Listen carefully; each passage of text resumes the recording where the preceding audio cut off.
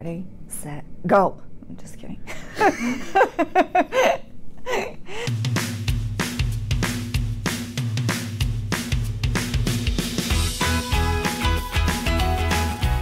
Hey Kern County, Megan Pearson, your Director of Countywide Communications, and this week we're actually inside again. We're in my office hanging out with the K. You may have noticed last night or earlier this week we unveiled the county's new branding initiative.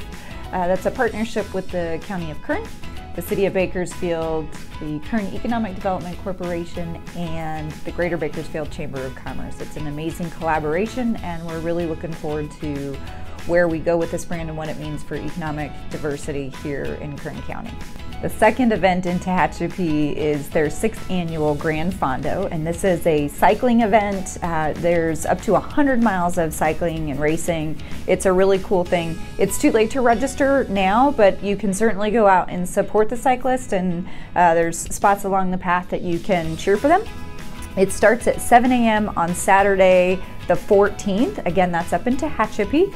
If you would like more information, you can get that at tehachapigrandfondo.com. Next, we have 2 events for Mexican Independence Day. One is in downtown Bakersfield and the other one is in Lamont. The downtown Bakersfield event will happen at the Liberty Bell downtown at 1415 Truxton Avenue. That's on Sunday, September 15th. From 7 to 11, they'll have street fair, food, and music. The Lamont event will happen at the Lamont Park on Sunday, September 15th from 1 to 9 p.m. There's a parade at 1. The festival is at 2:30 p.m. and they'll have all sorts of music and raffles, all sorts of activities for the family. If you're looking for more information about either of those events, you can get that at the Lamont Chamber of Commerce website or Facebook page, or the Hispanic Chamber of Commerce website as well.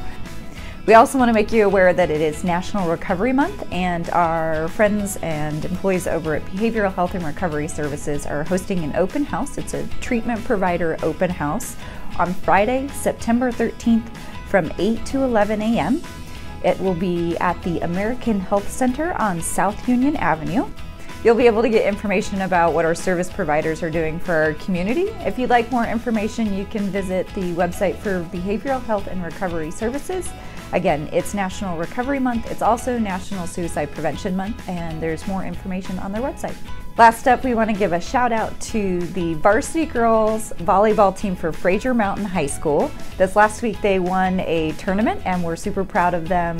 So keep it up, ladies. That's this week around the county, and we'll see you next week.